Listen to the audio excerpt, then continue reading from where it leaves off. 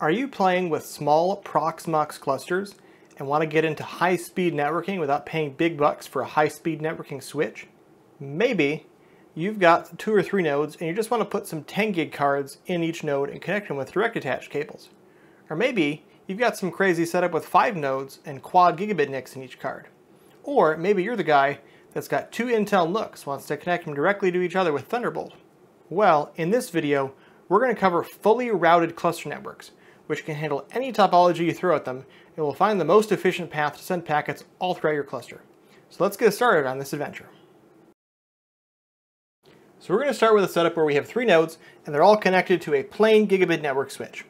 We are going to call this network the public network, and all of our nodes are going to be connected to it. This is where things like the web UI runs. Chorus Sync is going to run on this, the Proxmox cluster service. If you have any interaction with the internet, it'll be over this link. Now we're going to start adding some high-speed links that directly connect nodes to each other. So I'll put these in blue, make them a bit bigger so we know what's going on. So we could just put 2 in, we could put all 3 in.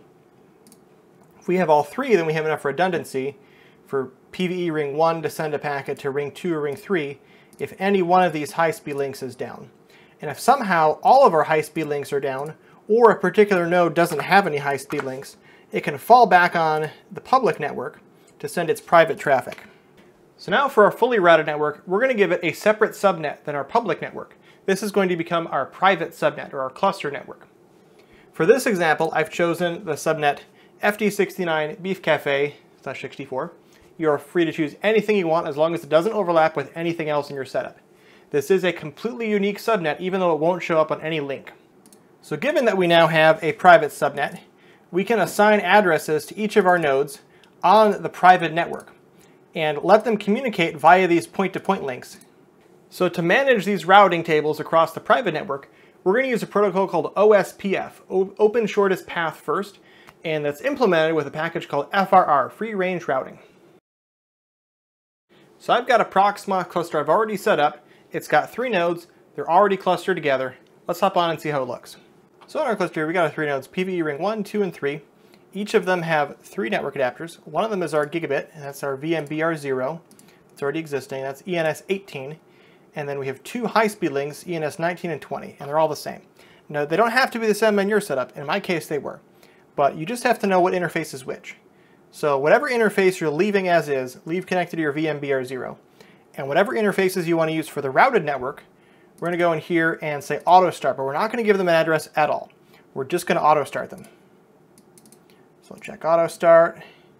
Just make sure it's not changing anything else here. So it's just adding those 2 as iNet manual. That's good. And then do that to all your nodes. So make sure your networking drivers are working, the interfaces come up, and they're enabled. So now our node here, we're going to look at the IP addresses we have just to make sure that the interfaces came up. So IPA. So in this case, we have 4 interfaces. So first one is called LO, that's our loopback. And then it has the usual : : 1. We have ENS18, which has nothing on it because it's part of VMBR0. ENS19, which got a link local IPv6 address, which is great. ENS20, also got a link local IPv6, also great. And then VMBR0. That's where our real address goes, and that's the bridge we use for VMs. It's the default when you set up Proxmox. So now that those links are up, we're going to install FRR. So this is pretty easy. We just apt install FRR. And do that for all the nodes, of course.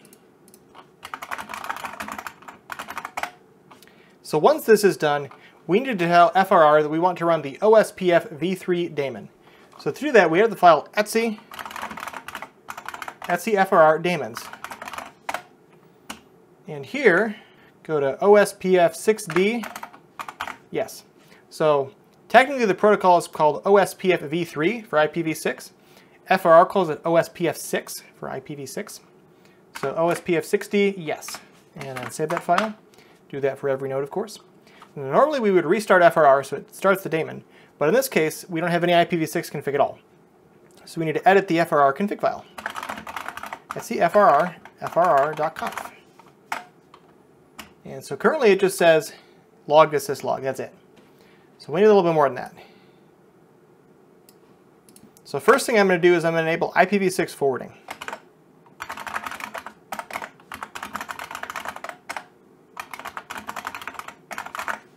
Simple as that.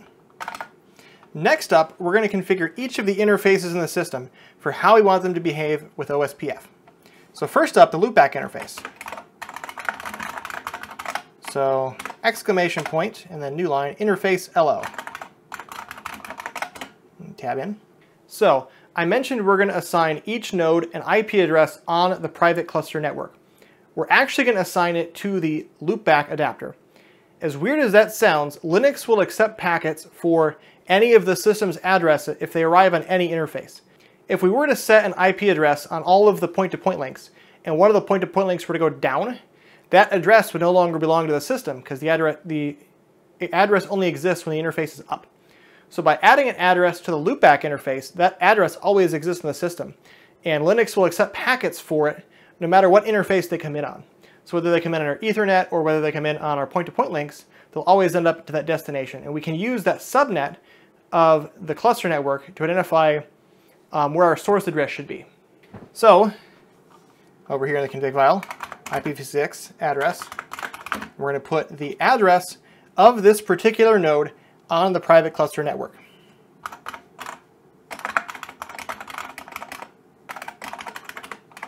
And that's going to be a 128. So this is a single address, so the subnet mask will be a single address. We have 32 or 128. Then we're going to set it as part of the default OSPF area.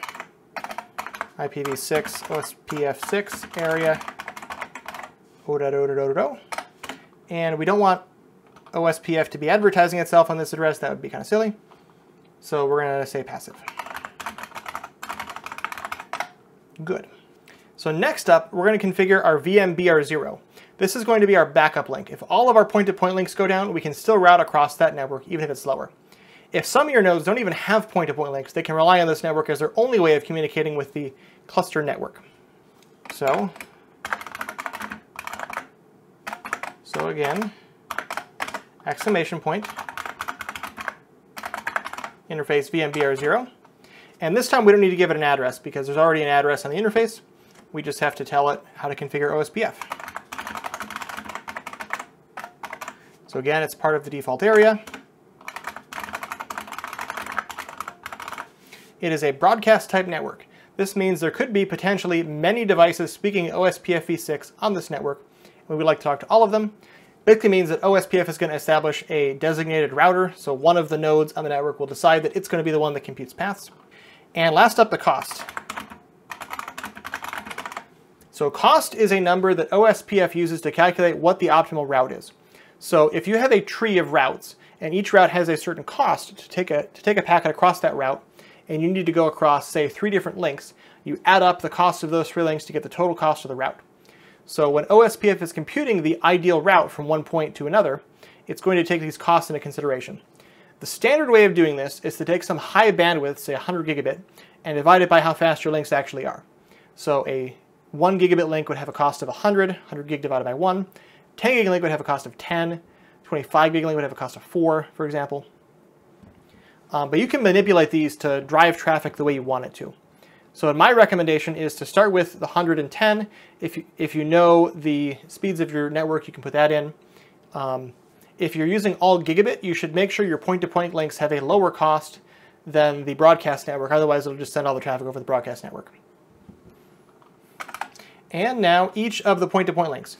Now the point-to-point links don't need to have IP addresses explicitly assigned because we can just rely on the automatically generated IPv6 link local addresses.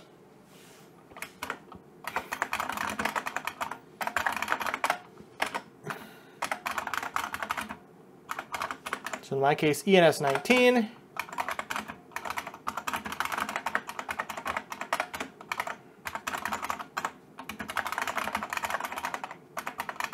So this is a point-to-point network. Point-to-point networks don't designate routers. They just talk to each other as a pair. So that and the cost. And finally, some general configurations for the router. So we need to give our router an ID. So OSPF6. And this has to be unique across your system. In my case, I'm just going to use the address of the node. So 551 is this particular node, 552, 553, etc. Then we need to tell OSPF what routes on the system it should push out. So not only is OSPF going to spread routes across the network, it's also going to find destinations on the network and advertise them to everyone. So in this case, we want to say we're going to advertise everything that's connected. And since the loopback adapter is always connected, it'll always show up as 1. Done with that file. Now we restart FRR. So you can see if we do IPA again, so our address on the cluster network is now added to the loopback adapter. That is great. Now we do this to the other nodes. So for this node, the address needs to be different, of course.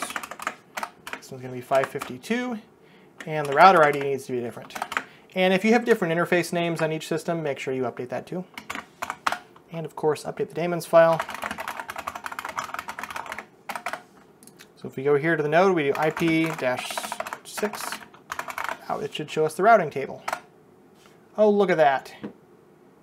So FD69 Beef Cafe 1 is our own, so that's dev LO.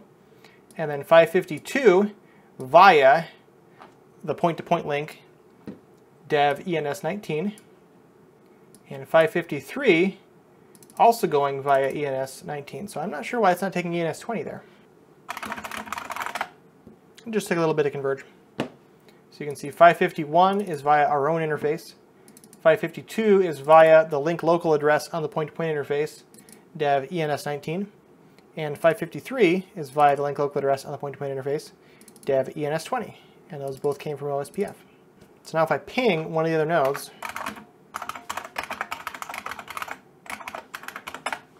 now look at that. So now that we can ping across the link, let's see what happens with iPerf. So I started iPerf server on PV ring 3. I'm going to use a tool called nload. So we just give it all the addresses we want to do. So we're going to do vmbr0, ENS19, ENS20. And so I can just use the keyboard to switch between each of these, show you how much bandwidth is going on it. So from PVE2, we're going to connect to PVE3. So 553. And you can see we're doing a heck of a lot of gigabits. If I just run that for a long time. Come back over here. So VMBR0, not much traffic. ENS19, not much traffic. That's connected to PVE1. And then ENS20, oh boy, look at all that traffic. So 14 gigabits going out, 8 megabits coming back. That's TCP AX probably. So what happens if I turn off this connection? So these Proxmox nodes are actually running in this Proxmox node. So if I go here and we unplug the cable. Oh no, look at that cable unplugged. But switched right over to the other link. So that means all this traffic is now running through PVE ring 1, even though it's not part of the conversation. So if you run nload over here, sure enough, VMBR0 is not doing anything. ENS19 has a bunch of data coming in, and ENS20 has a bunch of data going out. So because PVE2 and 3 lost their connection to each other, they're routing via PVE1. So let's say hypothetically, PVE3 isn't connected to the other two by high-speed links at all. So we'll turn off both of our high-speed links. What happens if we do that same test? Looks like we're going across VMBR0 this time. So it's going to fall back on the public network if it can't communicate on the private network, because it's allowed to use OSPF on the public network. So what if we want to build an even crazier setup? So here I have set up 5 nodes in a ring. So they're all connected to the public network as they were before, and now each of them is connected to the nodes on either side of it in a full circle. So there's a ring network here, and it's fully routed, so any node can talk to any other node.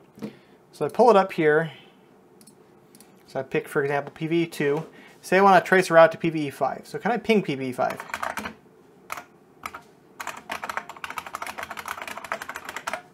Sure can. How about trace route?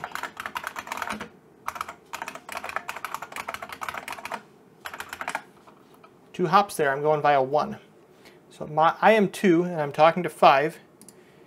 So 2 to 5 traffic is relayed via 1. Makes sense. So what happens if I take this link down?